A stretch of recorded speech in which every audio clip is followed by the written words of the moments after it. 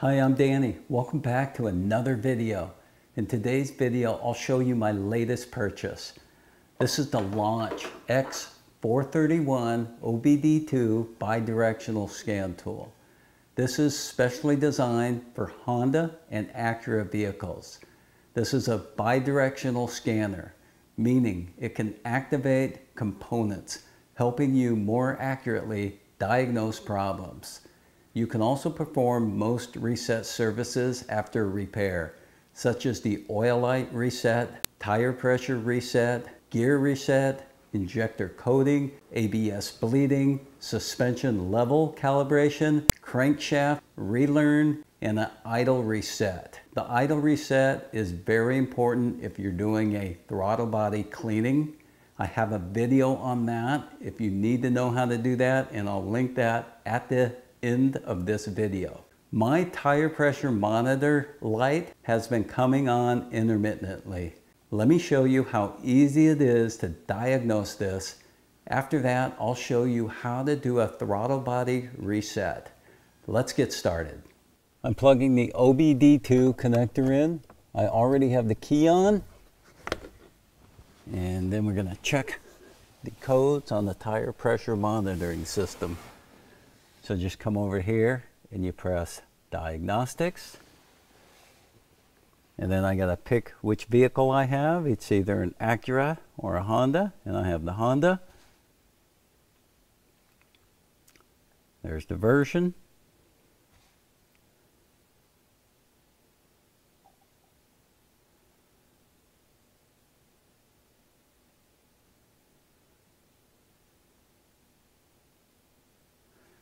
I have a 16-pin DLC. I'm in the USA.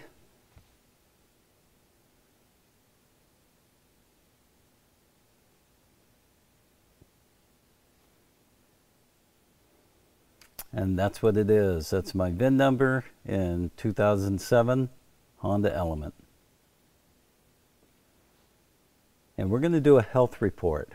So a health report's going to scan all the modules, and it is going to take some time, probably about 5 minutes. So engine cannot be running, okay? And it's going to do its scan. So it's going to scan all my modules for any codes. I'm going to go ahead and fast forward this video. That way you don't have to wait, but it does take about 5 minutes.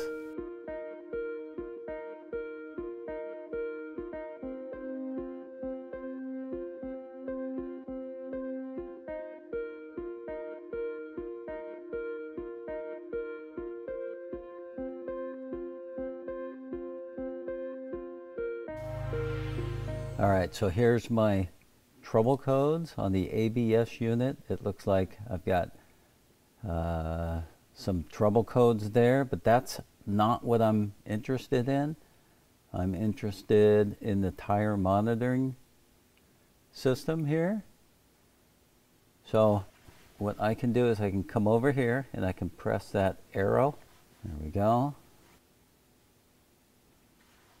And then it says read fault codes.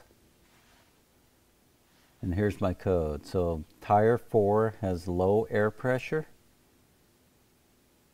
And tire 3, pressure sensor transmission failure. So this I can fix with some air. This one I need a tire pressure sensor. So it looks like it's time to go ahead and replace the tire pressure sensors if I want to get that light off.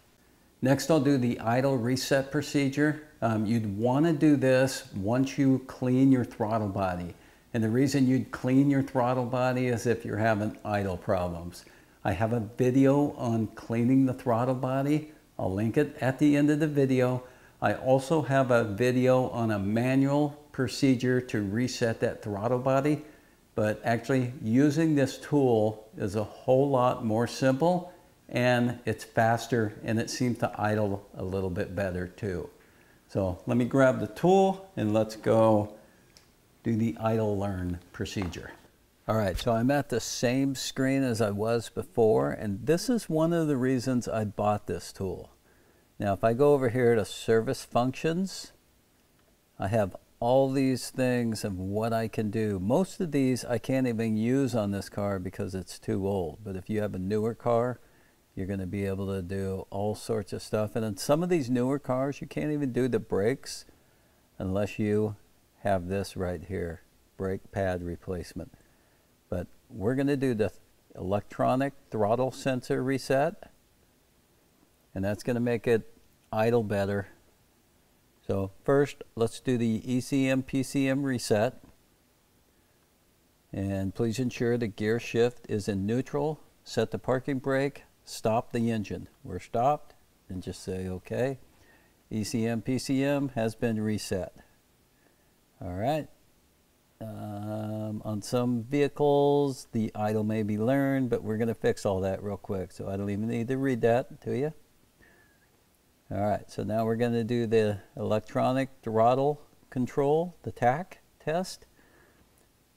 So this is going to test everything is working okay. So it's going to control the throttle actuator relay.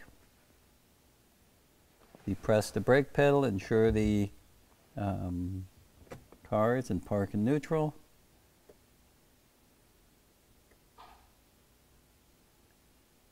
So it's testing the actuator. I can hear it going. It's all finished.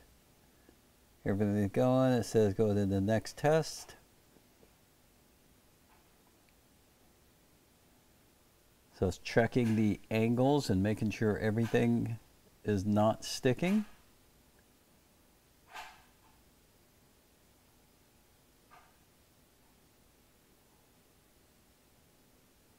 I don't know if you can hear it, because you can hear the throttle moving. All right, tests are normal.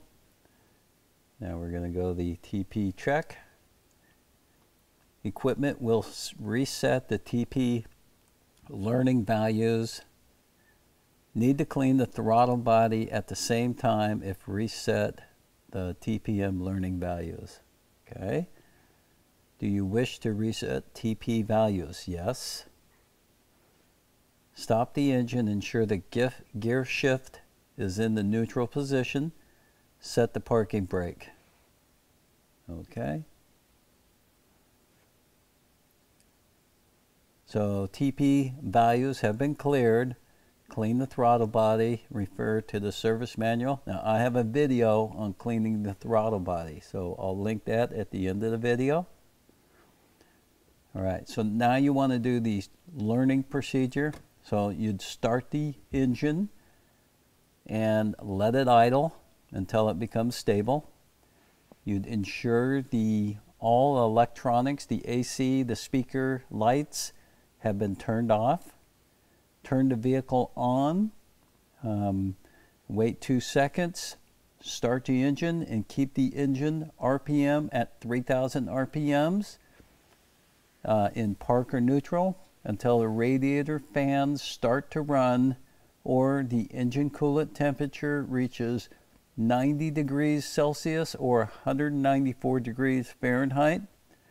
Make sure the engine runs at idle for 5 minutes afterwards with the throttle fully closed.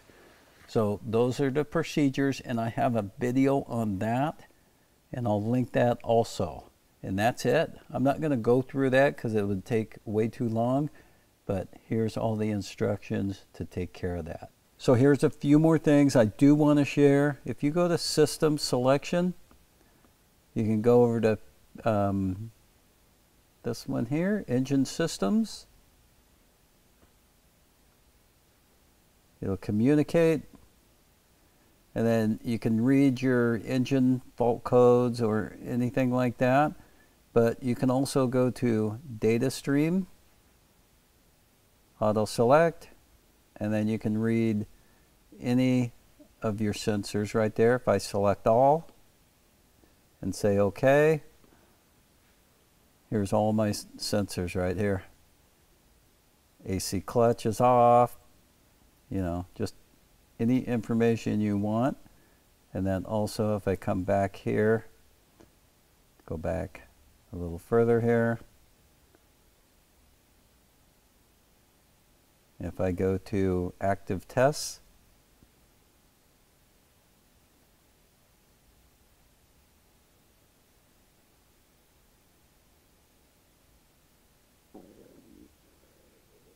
I can do active tests. And I could do, here's one, AC clutch, so I can turn on and off the AC clutch. If you listen, you'll hear the AC clutch turn on and off. On, off, on,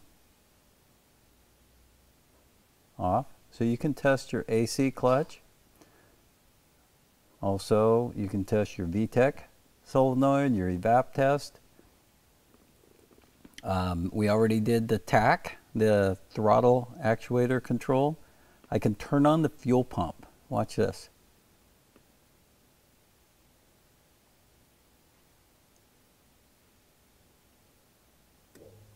There's my fuel pump on. I can do a fuel pump test. Turns it off. Injector test. VTEC test. So there's an unlimited amount of tests that you can do, depending on the year of your car. This one's limited. ABS braking, four-wheel steering, all sorts of stuff. For $180, this is a great buy. I hope you learned something in today's video. I really think this is a must-have tool if you're working on just Hondas. They pack a lot of extra features in here, and it's only like $180 for this tool. And it is a bi-directional scan tool, and that's kind of unheard of for this price. If you like this video, give it a thumbs up, consider subscribing. As always, thanks for watching, and I'll see you in the next video.